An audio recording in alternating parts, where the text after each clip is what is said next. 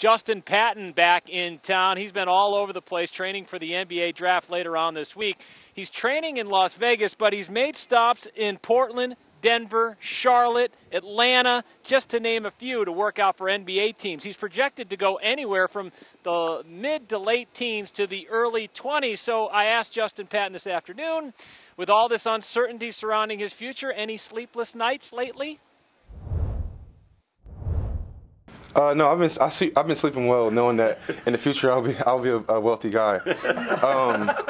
But you know, just working out before workouts. There's the whole 2 months before I started like my workouts with teams. I wasn't playing basketball against anyone. It was just 1-on-0. So the night before the first workout, I couldn't sleep because this is the first time I got to be competitive and play competitive ball again. So that was probably the only time I really lost sleep.